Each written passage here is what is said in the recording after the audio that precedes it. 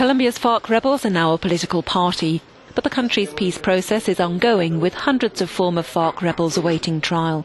According to analyst Ariel Avila, some of them could hold public office even after they've been pardoned. If a guerrilla becomes a congressman and after a year he's convicted, then he will still be able to stay in politics, provided he tells the truth, asks for forgiveness, makes reparations and gives assurances he will not re-offend.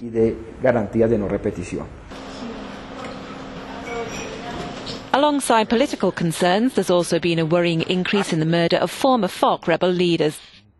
Colombia has a big problem. We have a very big fight on our hands for land, truth and politics. There are people in the regions, regional elites, that benefited from this conflict and that are willing to kill anyone in order to keep the status quo. That is why some people don't want the peace process to work. Rebels and some of their relatives have also been killed, leading to calls by FARC for government protection. We believe that if the government is honest and truly committed to the peace process, then one of their first objectives must be to dismantle the country's paramilitary system.